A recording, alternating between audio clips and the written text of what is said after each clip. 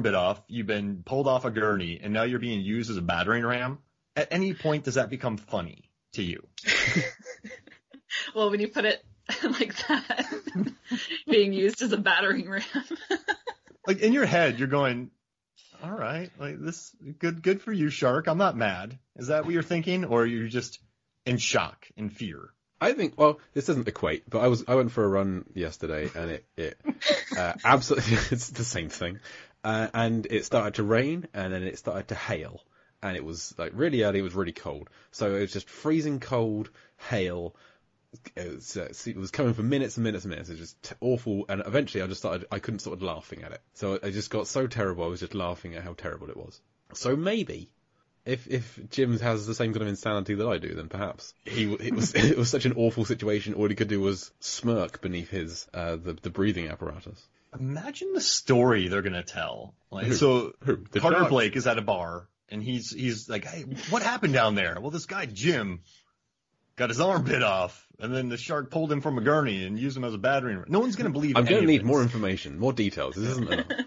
So what happened to the second shark? Like, what happened? Like, How did you get the shark on the platform first? You go back to that. How did that happen? The cook was in an oven? Like, that's man. Wait, Yeah, he you had a could bird never- in the kitchen underwater? Yeah, no one would They ever gloss believe over all the these shark stories. stuff and focus on the really small detail. Yeah, let me get back to the shark here. But no, what's the bird? the Where does the bird. bird go? Who taught it the swears? What do the sharks watch on TV? Oh, man. Armageddon. That's the word right there. Armageddon, Komodo, Oh, yeah. Seventh Seal. They turn on Seventh Seal because they think it's about seals, and then they end up learning chess. Wait, that's brilliant. Like, they just get together outside. They have their munchies. They kind of like tore up that tiger shark into little vittles that they can munch on throughout, like popcorn. Maybe that's where they learned how to plan an offensive attack, is by watching the chess game in Seventh Seal. Wow. We've cracked it, boys. We've cracked it. And this is great. So you helped us get there, and I really appreciate it. Man, the rest of my day is going to be amazing. Oh, wait, real quick. Have you seen Rogue, the Australian crocodile film? I have not. I've never even heard of that. It's Greg McLean, the guy who did Wolf Creek. And it has Rhoda Mitchell. Yeah. It has Michael Vartan. But yeah, if you get bored and you're check out Rogue. Rogue, okay. Yeah. Yeah, because I've seen Wolf Creek, and I like that one. That one's gnarly. The second one's crazy The too. show. And the show is good as well. There's a show? Yeah. Oh. And is it just him running around killing people? There's like a main character. I've only seen like the first season, but it's the same guy, and it's a pretty good show. And the second one, he was just running over kangaroos in a semi. And I was just going, this has gone too far. Like Joyride, but Australian. Yeah. Ooh, Joyride's good. Joyride is a classic. All right. And How terrifying. How would Paul Walker have done as Carter Blake? I think he'd done all right. Yeah, that's a good one. Because his freak out face is so good. When you watch him freaking out in movies, like, oh my God. Like, oh man, he freaks me out with his freak outs. I think he'd be a bit less of a kind of a burly presence, where when Thomas Jane has his struts. Yeah. Tom Jane is a little bit more intimidating. Yes. Like Paul Walker is like pretty boy. Tom Jane beautiful as well, but like also like if he was in my face, I'd be a little scared. Tom Jane's trying to fight you. Carter Blake's trying to. Yeah, Tom Jane sells the bad boy image a bit more than Paul Walker does. It would change the character, but it would still be a great character, I think. So it'd be a great presence. I'd, instead of LL Cool J, put Tyrese, because I love Too Fast, Too Furious. So just any excuse to Paul Walker and Tyrese together. I think that makes the film worse. Oh! Well, LL's really good in this movie. Yeah, Preacher, exactly. He is. I don't want a Tyrese rap at the end of this film. No, thank you. I know that Michael Rappaport is supposed to be like the goofy, like comic relief, but LL Cool J is like funnier in the movie than he is. Absolutely. Yes. Yeah. That just made Jay's day. Jay's gonna be very happy. Yeah. If you were to suggest subbing in Ludicrous for Michael Rappaport. How does that float anyone's boat? Whoa. That'd be amazing. That Too Fast, Too Furious cast in this film. Greatest movie ever made. Second greatest movie ever made, next to Deep Blue Sea. James Remar could put him in here. Okay, I'm very much on board with putting Eva Mendes in the Saffron Burrows role. Yeah. And we'll leave that where it is. Devon Aoki. Cole Hauser. What's Cole Hauser going to be doing in this? Oh, wait, he'd be Carter Blake. I think he could be preacher. I think he could be a good preacher. Cole Hauser talking to a bird? Yeah. Ooh, that's it daring. would be he would chew the scenery so hard. Imagine. Actually, I'm old, so I don't know if you all remember this. When people back in the 90s, when they ate their stuffed crust backwards, and everyone's like, you're crazy. Like, you're crazy. Hang on. What? What? What do you, what? At What? Pizza Hut. They had stuffed crust Oh, pizza. yeah. How do you eat they it had- backwards? I don't understand. So You don't the stuffed crust understand. pizza, right? So they would put cheese in the crust. And so instead of people eating the crust last, they would eat the crust first because I the crust see. is so delicious. Okay. But when people did that, so there was a commercial with Dennis Rodman, the basketball player, and David Robinson. David Robinson's like an Air Force, just like real like cool, proper dude. And Rodman's all tattooed riding motorcycles. But then Rodman called Robinson crazy for eating his pizza backwards. So when you said Cole Hauser as preacher, that's immediately what went to my head. A commercial from the 90s. It's like, you're Of crazy, course. man. I don't see it, but I want to now.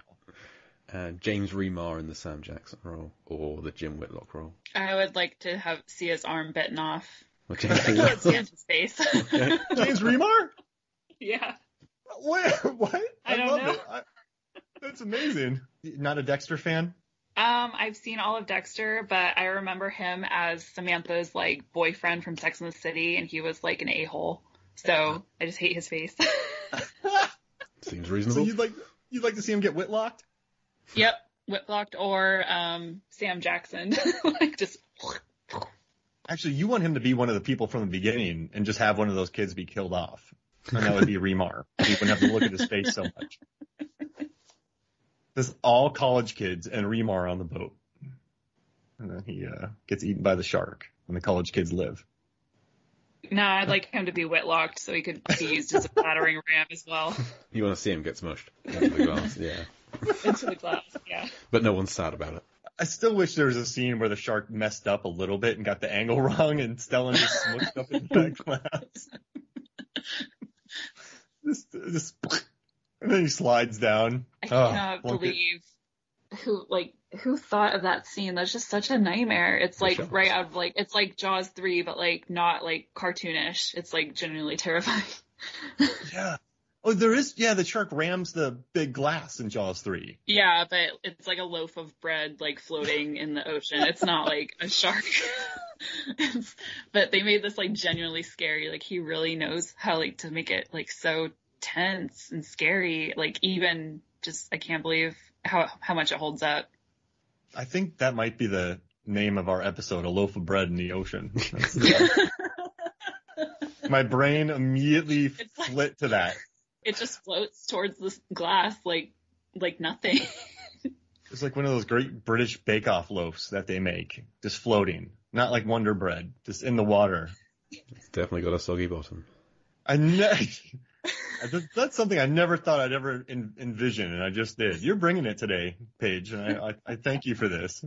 Thanks. I don't have a podcast to plug or anything. I'm literally just on Twitter to like talk about Taylor Swift and sharks. Hey, you like her new album? Which one? Both of them? Yes. Well, Folklore's great. Like, that's the one I listen. That's the one with Bon Iver, right? The song I like a lot, Cardigan and stuff. That's Folklore. Yeah, but Justin Vernon is also on Evermore, which was just released last week. She's popping out albums like crazy. I can't keep up. She's crushing the quarantine. I've taken so much psychological damage, like emotionally. She is an emotional therapist. Because of her albums? Yeah, because of her songwriting. Yeah, she's so good. And like teaming up with the National. And so, you know what made me happy is my wife started listening a lot more of the National because of her. But I've been propping them for 10 years. Now she's like, the National. They're literally like my favorite band as well. So when they collided like that, it's like, I have no words. Well, I mean, I don't want to make you a wreck on this one, but that's a really good album. And my wife bought Evermore. I've been so busy with Evermore. I've just been too busy to listen to it. Like we normally go take a drive and cruise around and jam out loudly to it, but I haven't had a chance to do that yet. So I'm not all emotional yet towards it, but, yeah. Sorry, we might have lost you there talking about these. Sorry, Jay. Yeah. That's all right. I haven't listened to a Taylor Swift album, so I cannot contribute. I don't follow modern music. You children. Mark is older than I am. I love a good pop song. I love the art behind it. Like I was reading about Mariah Carey's "All I Want for Christmas," and she patterned it like an AABA, I think, beat, and then so after like Rudolph the Red-Nosed Reindeer and Frosty the Snowman, so that people had familiarity with it, they kind of got the beat with the song. So I love the art behind certain pop songs and like the visuals that you can create with that, stories you tell. Like I think there's an art to a good pop song. I don't mean to this at all. The Taylor Swift songs, the more popular ones that I've heard on the radio, I do like. I just don't listen to a lot of music. That's what. So it's if I were to, then I would definitely seek it out. It's not a world that I live in. Anyway, I'm just worried about cardigan popularity because I love my cardigans, and so I hope people aren't wearing cardigans all over the place. Buying up all the cardigans, yeah. It's like the guy who wore a bowler hat before Breaking Bad. That was he was like ahead of the game. Yeah, and then everyone's like, "Hey, Breaking Bad." You know, it's like people who wore wetsuits with their sleeves cut off before this film.